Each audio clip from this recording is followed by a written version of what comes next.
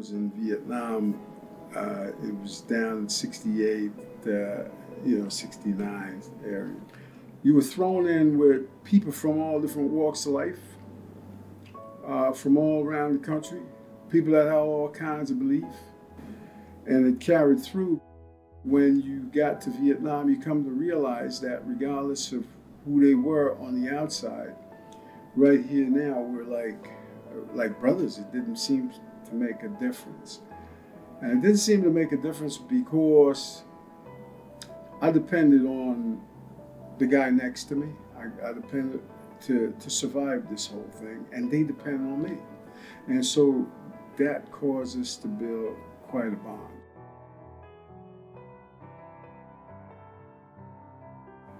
Black History Month, I think, was become necessary because of the fact that the history was so ignored.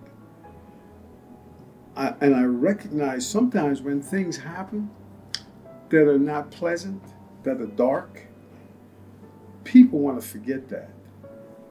Slavery, the brutality of it, just the sheer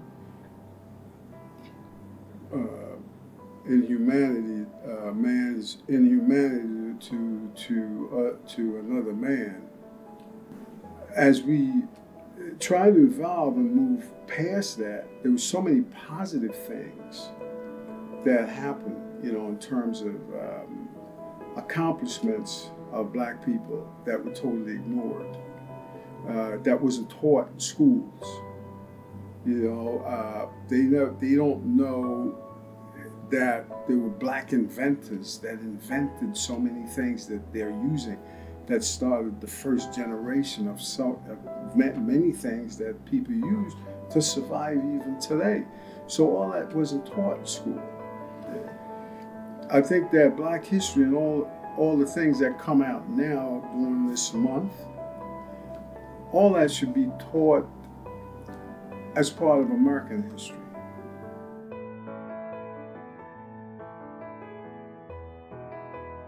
I consider myself something of a community activist. I'm on the board of directors for the Essex and Morris County Mental Health Association. And we do a lot of interesting work in the community, not only just for veterans, but we also serve the community at large.